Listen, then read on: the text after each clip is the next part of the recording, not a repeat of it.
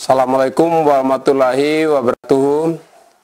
Selamat siang, salam sejahtera untuk kita sekalian. Swastiastu, Namo Buddhaya, salam kebajikan. Rekan media dan para pemirsa di seluruh tanah air. Hari ini kami mengambil kesempatan melakukan konferensi pers terkait dengan peluncuran satelit Nusantara 2. Dapat kami sampaikan bahwa satelit Palapa-D yang terletak di satelit orbit 113 derajat bujur timur yang saat ini sedang melayani 23 lembaga penyiaran, televisi, dan 8 radio akan deorbit pada selambatnya selambat-lambatnya akhir Juli tahun 2020 ini. Untuk itu, Indosat telah bekerja sama dengan PT Pasifik Nusantara atau PSN untuk meletakkan satelit baru di orbit 113 bujur timur tersebut. Dan pada sore hari kemarin, pada tanggal 9 April sekitar pukul 18.46 B, satelit Nusantara 2 sesuai dengan jadwal telah diluncurkan dari Xichang Satelit Launch Center di Sichuan, Tiongkok menggunakan roket Long March 3B. Satelit Nusantara 2 direncanakan itu ditempatkan di slot orbit 113 bujur timur tersebut ya, untuk menggantikan satelit Palapa-D yang segera berakhir masa operasinya sebagaimana tadi saya sampaikan. Namun peluncuran satelit Nusantara 2 tersebut mengalami beberapa kendala roket peluncur yang mengakibatkan tahap ketiga beberapa menit sebelum masuk ke orbit ya, satelit tersebut gagal atau lose atau hilang kontak. Atas kegagalan peluncuran satelit Nusantara 2, maka ada beberapa hal yang perlu ditindaklanjuti oleh operator satelit maupun oleh Kominfo. Di antaranya, kelanjutan pelayanan satelit Palapa-D, terutama layanan penyiaran televisi.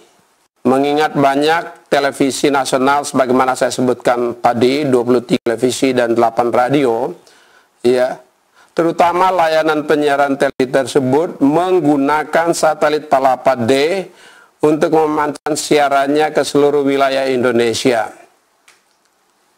Permasalahan lain adalah terkait dengan regulasi satelit internasional yang harus dipenuhi oleh Indonesia dalam penggunaan filing satelit Indonesia.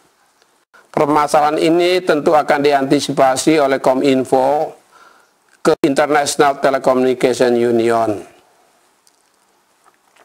Kementerian Kominfo bekerja sama dengan operator satelit untuk memastikan bahwa layanan penyiaran televisi dan radio yang selama ini dilakukan oleh Palapa-D, satelit Palapa-D, ya, akan tetap jamin pemancarannya dan tetap memberikan layanan kepada seluruh masyarakat Indonesia. Kementerian Kominfo juga akan menyampaikan di forum internasional ITU agar kegagalan peluncuran satelit Nusantara 2 tidak memberikan efek yang merugikan bagi penggunaan filing satelit Indonesia, sehingga Indonesia dapat mempertahankan hak penggunaan satelit di slot orbit 113 bujur timur tersebut. Sekali lagi, kami telah melakukan pembicaraan dengan baik operator telepon seluler dalam hal ini Indosat maupun bersama mitranya PT PSN ya, di mana kepada kami disampaikan akan diambil atau dilakukan berbagai kebijakan untuk memastikan bahwa tidak terjadi interupsi pelayanan satelit kepada perusahaan-perusahaan atau lembaga-lembaga penyiaran Satelit Palapa D saat ini melayani hampir semua lembaga penyiaran yang ada di Indonesia. Karenanya, jaminan dan usaha akan dilakukan sebagai backup plan untuk menggantikan Palapa D yang sebentar lagi akan deorbit. Perusahaan selular Indosat dan PSN dalam hal ini akan mengambil berbagai langkah-langkah strategis yang penting agar pelayanan itu tetap terjaga dengan baik.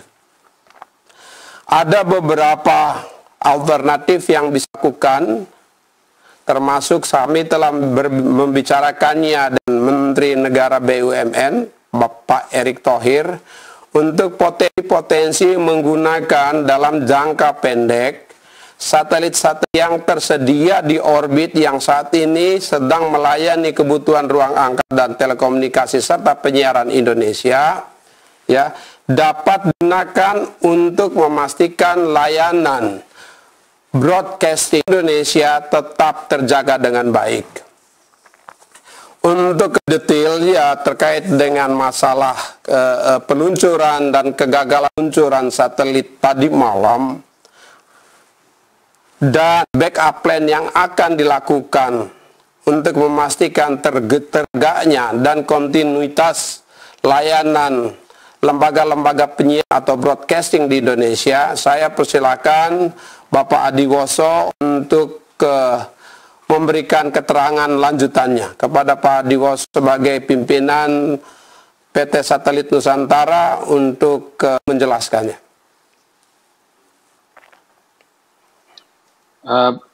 Terima kasih Bapak Menteri. Assalamualaikum warahmatullahi kepada semua. Seperti diketahui bahwa satelit Nusantara 2 kemarin diluncurkan dari Sichang jam 18.46 WIB. Dan pada stage ketiga roket tersebut, di mana stage pertama dan stage kedua itu beroperasi secara nominal, stage ketiga itu memiliki 2 roket, dan salah satu roketnya tidak menyala, sehingga tidak mendapatkan kecepatan yang cukup untuk masuk ke orbit yang telah ditentukan. Dalam hal ini, ketinggiannya satelit tersebut hanya sekitar 170 km, dengan kecepatan 7.100 meter per detik, dan kemudian jatuh ke lautan dan tidak bisa diselamatkan. Sehingga satelit tersebut hilang dan tidak bisa dipergunakan, dan seluruh satelit tersebut diasuransikan secara penuh. Mungkin begitu Pak, laporan kami Pak. Terima kasih Pak Adiwoso. Saya persilakan Pak Bayu dari Indosat juga untuk menjelaskan contingency plan yang akan dilakukan untuk memastikan bahwa layanan yang ini menggunakan satelit Palapa D, khususnya layanan broadcasting TV dan radio, dapat terus berjalan. Untuk itu saya persilakan Pak Bayu untuk memberikan keterangan.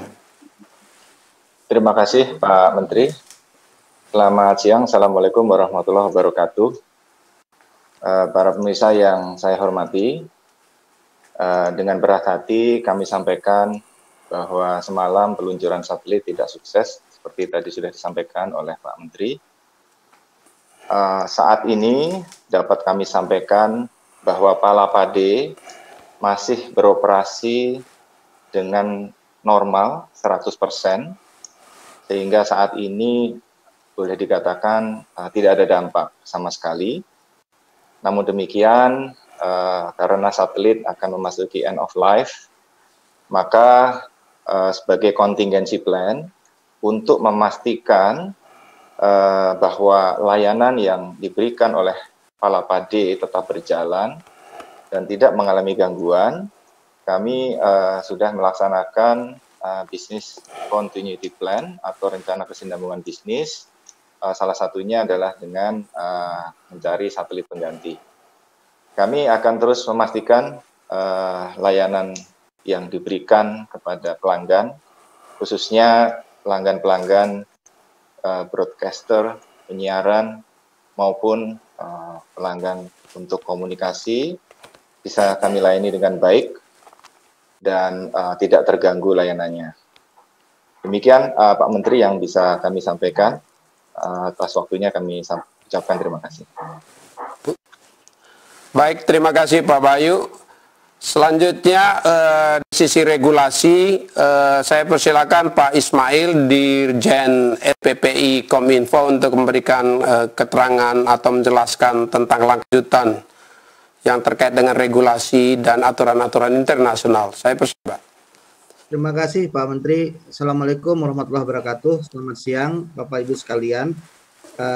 Kami menjelaskan bahwa kondisi contingency plan ini harus kami tindak lanjuti dengan melakukan koordinasi dan konsultasi dengan International Telecommunication Union yang telah memberikan hak kepada Indonesia untuk mengoperasikan satelit di slot orbit 113 bujur timur.